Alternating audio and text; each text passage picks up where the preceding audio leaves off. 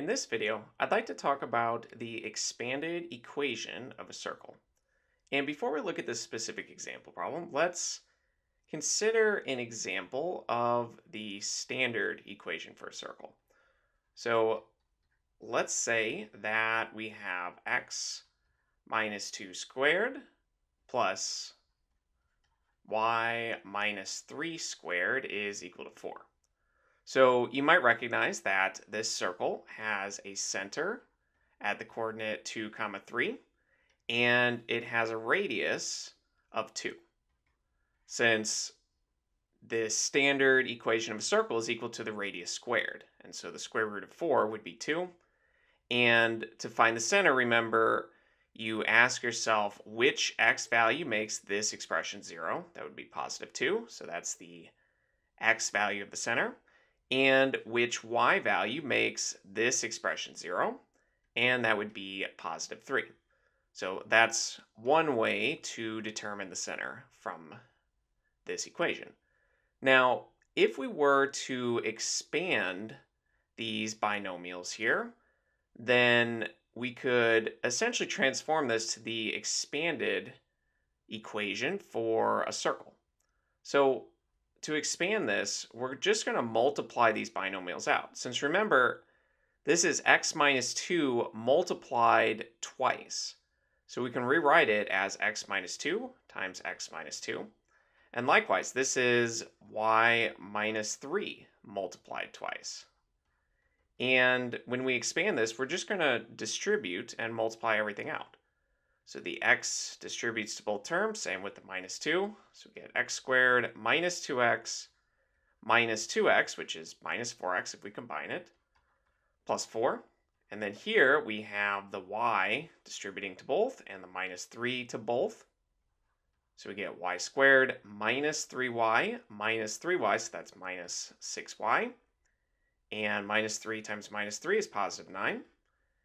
And if we want to put everything on one side of the equation like we have here, then we could subtract 4 on each side and rewrite this as x squared minus 4x plus y squared minus 6y plus 9 is equal to 0. So this would be an example of the expanded equation for a circle. And essentially in these example problems, we're going to start with the expanded equation, and we'll need to transform it back to the standard equation so that we can figure out the center and the radius of the circle. So to do that, essentially, we need to complete the square. And remember, the process of completing the square, we want to think about what a perfect square binomial looks like. So something like x plus a squared, if we were to multiply this out, so we'd rewrite it as x plus a times x plus a, and when we distribute, we get x squared plus ax, which is plus 2ax, and then a times a is a squared. So essentially, when completing the square, we will group the x terms together. So let's go over here. And when we group the x terms together, we'll have x squared plus 18x, and we'll group the y terms together.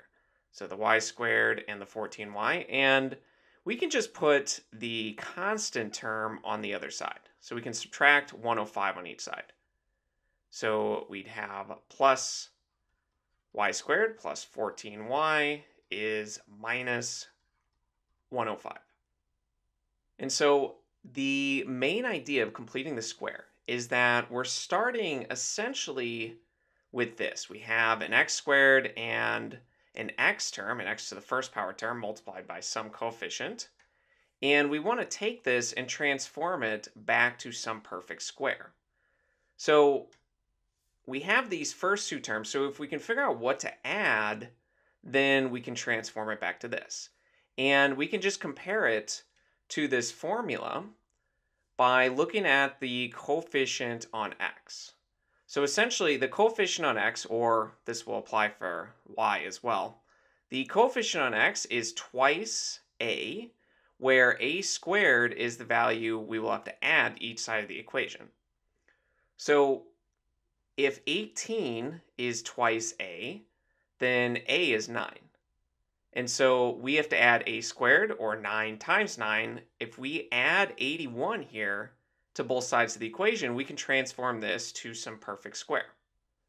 So let me just write that down. In this case, twice a is 18, which means a is 9, which means the number we have to add to each side is a squared, which is 81. And likewise, when we do this for y, this right here is our twice a value. So these are separate. I'm using a in both cases. Maybe we can call this a sub 1, and this is a sub 2, just to make sure we're not confusing them. And twice a sub 2 in this case is 14, which means that a sub 2 is 7. And if we square this, the number we have to add to both sides, 7 times 7, would be 49.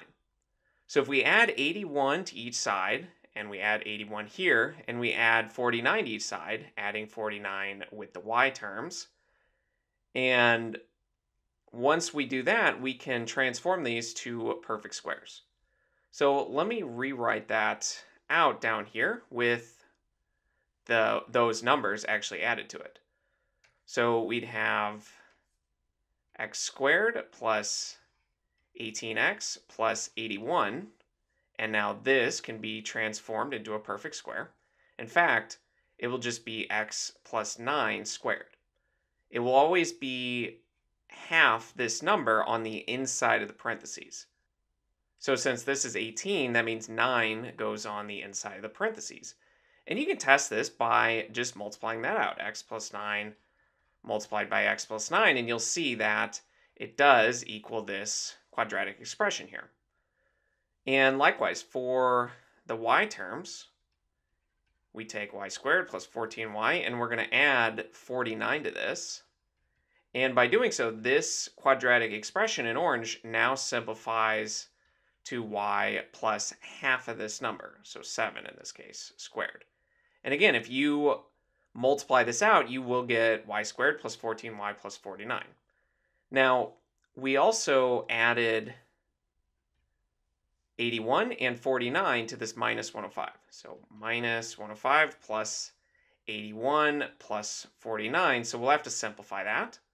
So our final version of this equation, let's rewrite it here in yellow. This will be x plus 9 squared plus y plus 7 squared is equal to, well, if you add 81 and 49, that makes 130, and subtracting 105 from that gives us 25.